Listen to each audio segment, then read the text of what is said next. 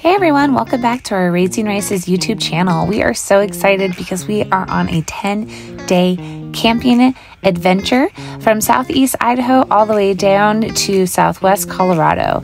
Currently we're in Montrose, Colorado. This is day 4 of our camping trip, and we decided to go check out Ridgway State Park. It is a beautiful state park. Lots of animals you can see on those little tracks I just showed a moment ago, and a beautiful reservoir.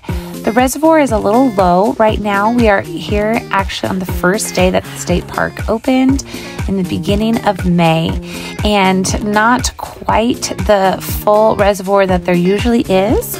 Lots of fishing and boating can happen on this reservoir. Gorgeous views of the mountain. There's a fabulous visitor center as well that has different graphics and maps to show you the different elevations and names of the mountains that you will see on your hike.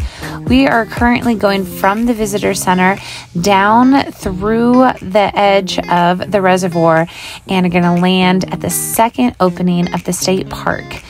I am over 6 months pregnant, and it was quite a downhill, beautiful walk, but Darren went back to get the car, and the kids and I adventured and looked around the reservoir to see what we could see. This hike, they do warn you that there could be bears and cougars and bobcats. We didn't see any of those, but it is always good to be prepared. So we had our bear spray, and we were attentive and alert, looking and teaching our kids about what also to look for as we hiked down to the bottom of the reservoir. There was these spectacular cactuses just starting to bloom as we hiked, so pretty. And there was a lot of other things to see on our hike, including tracks like I mentioned before, different types of plants, just spectacular views the whole way down. The water is truly so blue, like a turquoise bluish color. Super fantastic. They also casually call these mountains the Switzerland Mountains of Colorado. So super fun. You can see some elk tracks here in this video, down closer to the reservoir. Again, just so many things to see, explore, and enjoy in God's creation. So this was a fun day for adventure. We did see some cars drive out on the reservoir. I am one for fishing and one for just exploring, but we didn't take ours out. We just walked around and saw the beautiful things there was to see.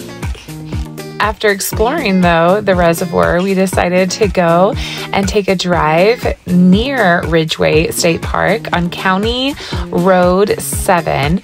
We drove about 7 miles up to the National Forest where there was a hike to see the Blue Lakes Trail.